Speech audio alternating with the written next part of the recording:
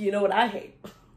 I hate the way they try and make you try to talk to some counselor whenever this shit happens. Don't nobody I know with some dumb bitch in our business. And who's all this shit supposed to be for? Anyway, talk to me. Talk to me. You know what? Fuck you. With all that talk to me shit. You don't give a damn about what's going on around here. All you care about is making us cry so we can feel like we're doing something. After the first few times, that's all I could do. Cry.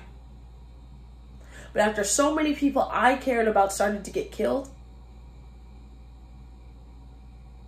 I just couldn't. And I won't cry in front of that counselor. I'd rather cry in front of one of those crazy men at the bus station than cry in front of her.